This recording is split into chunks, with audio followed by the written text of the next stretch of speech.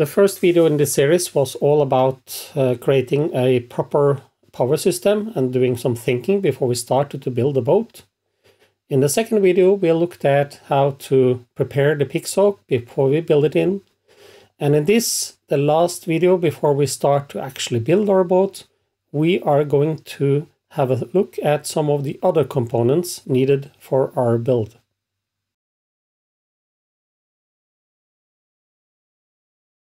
So let's shortly revisit our pixhawk. I've added some peripherals. First, here in the front, I've added an external USB contact.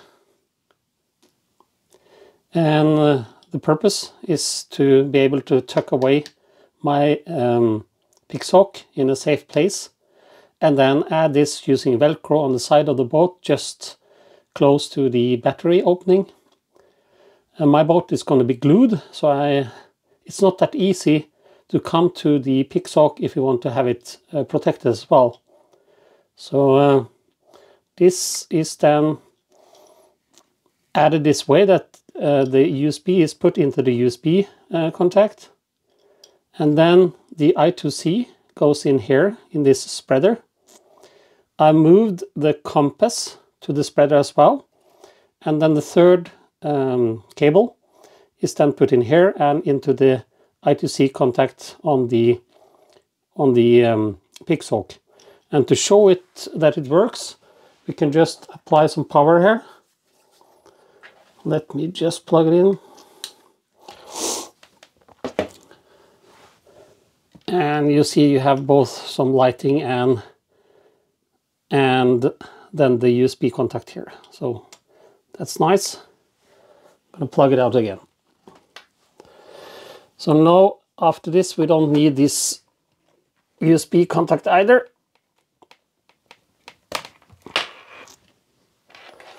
So the second peripheral I've added is the power module. It's plugged into the power contact here. And in addition, from the receiver of the T10, I've connected the serial cable. It goes around here and then into the telemetry 1 port. And in addition, as I said in the first video, I've added a UDP adapter here.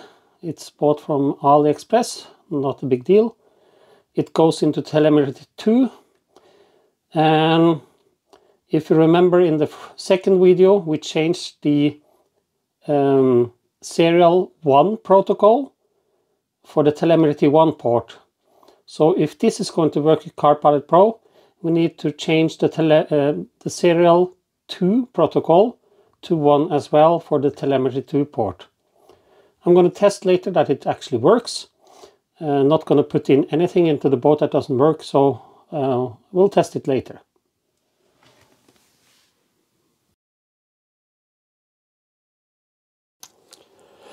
Most of the cabling system I actually bought pre-made. So we have 2 long wires here with DINs. They will then plug into the batteries, one on each side. Then we're going to have power out to the electronic speed controller. I already swapped the connector on one side. I'm going to do the same for the other. And then we have the relay here. It comes with a 30 amp fuse ready installed. It's going to be sufficient, I think. And I have an illuminated on-off switch, which I'm going to place in the upper hull.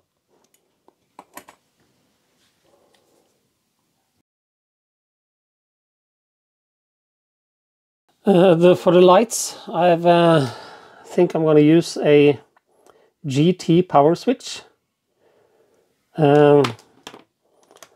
You just connect it to the pixhawk using the servo plug, and then it has an input side and an output side. So we're going to cable so that the 12.6 volts goes straight out to the lights. But I control it using the pixhawk. So that's the switch. I got a couple of these. These are the backlights. These are extremely bright, so I'm going to see my boat far away. For the front, the Hulk came with a couple of ready parts to glue into the upper hull, so you get a light. And then I got some kit here for 12 volts. It's really important that the LEDs doesn't get too much power, because then they'll burn and then you have a big job to repair your boat.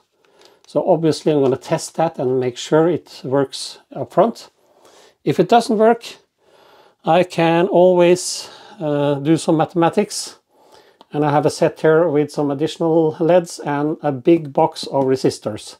So you just need to pick the right resistor so it lights good, but not so good that it burns the LED.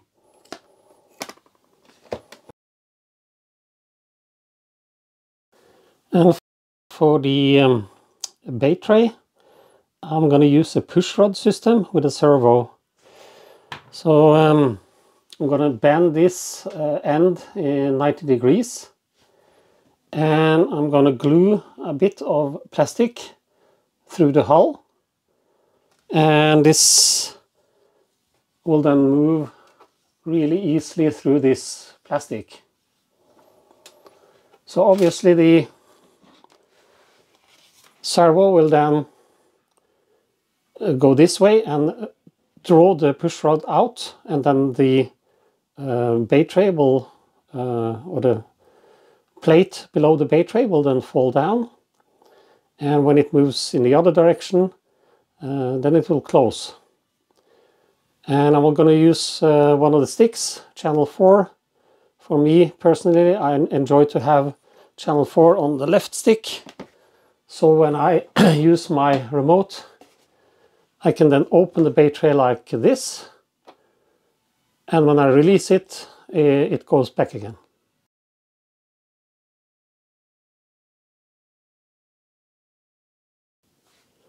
Next thing I want to show is then the motor system. To the left here we have the quick run electronic speed controller connected with 3 cables to the motor.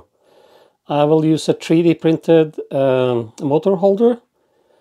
Here we have a decoupler, and then we have the shank, and then the propeller. A couple of things worth mentioning. First of all, this is then the quick run. It's programmable. It comes with forward parking reverse, and it also comes with a low voltage cutoff. So we're going to have to program this so it doesn't make problems for us. It also comes with a connector that I'm not very familiar with, so I already swapped one on one of the motors for a Dean's plug. Then the motor, as I said, it's so sweet and tiny. It weighs in at 57 grams, and weight is really important. There's one thing here to note as well. If we turn the motor around, you will see, probably not, but anyway, it is round all over. So we're going to use a Dremel and flatten one side of it, and the reason is that the decoupler needs to have a proper way to fix this set screw on the flat part of this axle. And the same also goes for the shank. It's also round all over, and that simply does not work. It's an accident waiting to happen. Suddenly the motor spins and the propeller doesn't turn. So we need to flatten that as well, so the set screw will also bite properly on the flat part here. And last but not least, you're gonna have 2 motors, and the propellers needs to be mirrored. They shouldn't be the same type, so they should rotate in different directions and be mirrored.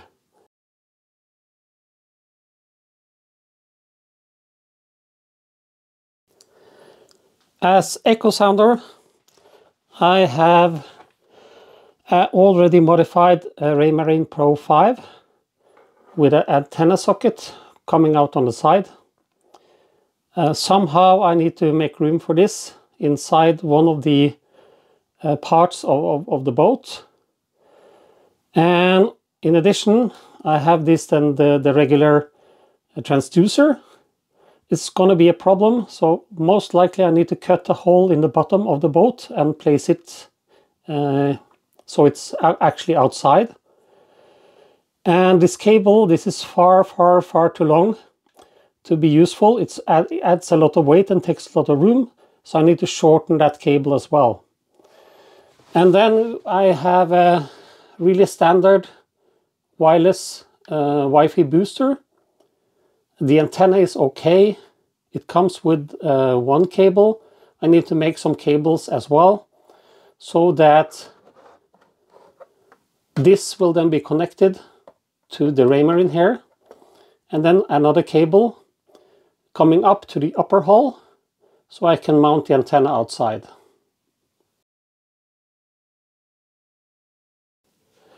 Next up is the bait thrower. Inside the boat I will mount this Skywalker speed controller and attach some wires then in the upper hull with this socket. It got 3 leaders, so this will then be in the upper hull with some wires coming down, and the speed controller will be in the lower hull, and then I will connect the leaders here, and at some point in time, if I need to open the boat, I can disconnect everything and separate the upper from the lower hull. On the on the thrower here itself, I will attach this plug. This is actually IP68, so it's not that bad. Probably going to use that. And finally we have the thrower. You can now see here there's a propeller adapter. If I loosen this, I can lift it up. So it got a mechanism here that when I tighten the propeller adapter, it will fix itself on the axle of the boat, or sorry, on the axle of the motor. Here, this is also not flattened anywhere, but that's not a problem because I'm going to fix it with the propeller adapter. And inside I got a real angry brushless motor with more than enough power to empty this thrower very quickly. I believe in below a second and it's empty. And then somehow add some additional length to these cables and fix this plug at the other end. And then let's conclude with a look on the hull itself. So here are the battery openings. They're quite large. There's an insert here, which I'm going to glue here on the underside, and then use some foam around here, and hopefully it will then sit very good when I then press it on.